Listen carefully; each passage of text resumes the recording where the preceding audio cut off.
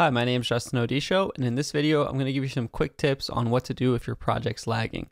So whenever you're working with footage, normally it should play smoothly, but there's certain times where you might get lag, especially if you're working with larger footage, like 4K footage, or if you have lots of heavy effects on your clip, such as some heavy echo effects or different combinations of effects that I don't care how much RAM you have, they can start to get laggy if you have too many number of echoes or turn them up way too far.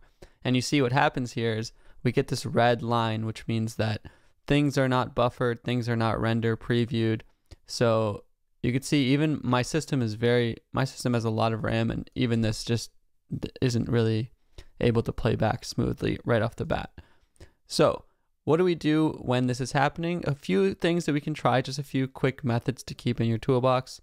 If you're ever in the project or reference window, you can always turn down the playback resolution to a half or a quarter, whether you're in Premiere or After Effects. This will just turn down the quality a quarter, so you don't necessarily see the actual full quality, but it can help play through things smoothly if you're just trying to see animations or general things. So that's one tip. The next tip would be you can render or preview. So if I ever press I to create an in point and then move over wherever I want and press O to create an out point and then go to sequence, render in to out, Premiere will render out this little sequence here. It'll do what it has to do to create a preview, and you'll see the red bar turn green. So then I can smoothly play it back. So you can see, I can see it, what I did with the echo effect happening there. Another tip is if you are working with heavy color grading or heavy effects, you can always just turn the previews off or mute them. Perhaps you don't need to always have them on until you're done, and sometimes you're just trying to see the cuts of your video and whatnot. So, if you ever want to go back to full quality or half, you can always do that in the program or reference window. Remember, these are two different windows. And we can play things back here while the effects are hidden, but they're still there, so we didn't lose them. And once we're done, we can always just go back and turn them back on.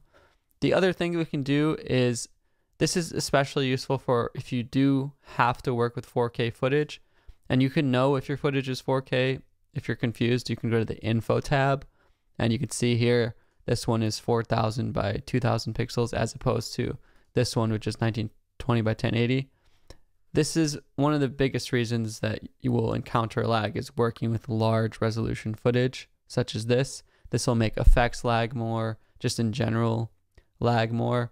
And you can look into proxy editing. So what proxy editing is, if you right click on any media in your project bin and go to proxy, you can create proxies, and this will allow you to create kind of a temporary placeholder footage in a low resolution, and if you press OK, it'll insert it into the media in a proxy folder, and you can edit with those proxies, and then once you're done, you can reconnect the full resolution media. So I'll have to create a full separate video on that workflow if you're still confused, but look into proxy editing if you are working with heavy 4K footage and it's just not working for you. Lastly, if you ever open up the Premiere preferences in general and you go to the memory sections, you can see how much RAM your system has and how much is reserved for Premiere. Honestly, I would just keep this at default, but I bring this up to say that ultimately it's not always going to be a software trick or little things you can do in the software. Ultimately, it is up to your hardware specifications on how much lag and buffer you're going to need to experience. I get a lot of questions asking me what's the best computer, and I just can't answer those. The software and chips is always changing, and the companies will always usually have a minimum recommended specs on their website, which you can check and then compare with your budget and your shopping cart of whatever system you're trying to build or whatnot. So that is a quick video on just some tips and tricks on dealing and working with lag in Premiere.